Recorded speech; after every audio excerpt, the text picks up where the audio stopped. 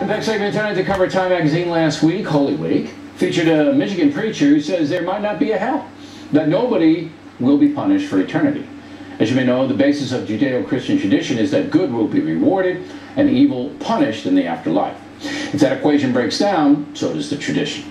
Joining us now from Raleigh, North Carolina, Pastor Jack McKinney, a PhD who consults with religious clergy and congregations. So, good news for Adolf, Pol Pot, Stalin, Mao Zedong, and other villains who slaughtered millions of people, right? They're not gonna pay. That sounds like good news, huh?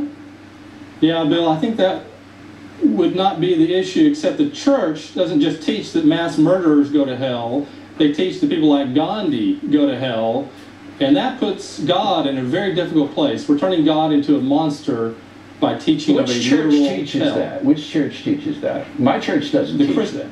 Catholic Church doesn't teach that. The conservative church does teach that. And the evangelicals, hell, yeah, evangelicals, but other segments of the church teach a literal hell for anyone who doesn't accept Jesus. Okay, I think it's a theological and historical mistake. In the Christian community, with all due respect to evangelicals, who we do respect, I think that's an extreme position. Let me define what the Catholic Church's position on this is, all right? Quote, non-Christians who seek God with a sincere heart, which would be Gandhi, and moved by his grace try to do his will as they know it through the dictates of conscience, can also be saved without water baptism. They are said to desire it implicitly. That is called a baptism of desire. I was taught that in the 3rd grade, that the Holocaust victims who were primarily Jewish, they're damned because they're not Catholic? That's insane. All right, and little babies who die upon birth, they can't get baptized. They're not going to heaven? That's insane.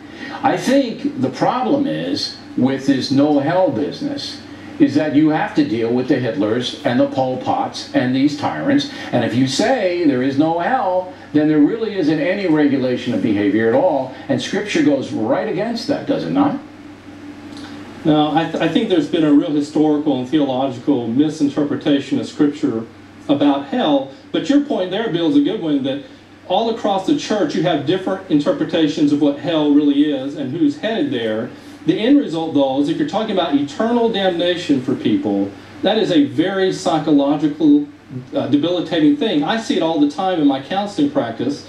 I see good, committed Christians, for instance, gay people, good, committed gay Christians who've been told they're abominations, they're going to hell forever. By whom? It does enormous damage. They're not told that by my church. My church tells people, you don't make those judgments. No one makes those judgments but the deity, because we're all sinners. That's clear. So I think what's going on here is that you're taking, Pastor, with all due respect, an extreme position in the Christian community and using it as a barometer to say, well, it can't possibly be a hell.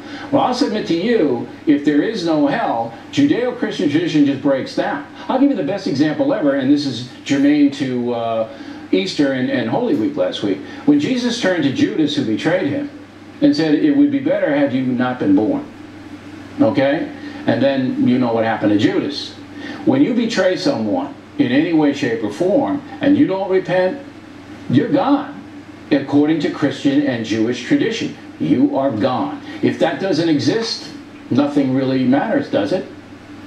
But Bill, you just articulated, judgment is best left in the hands of God. Right. But by teaching a literal, eternal hell, we turn God into a monster, Bill.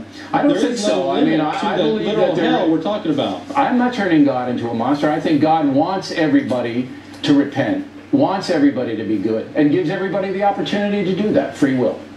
But if you spit in the face of God and you kill millions of people, I think there has to be a reckoning. I'll give you the last word.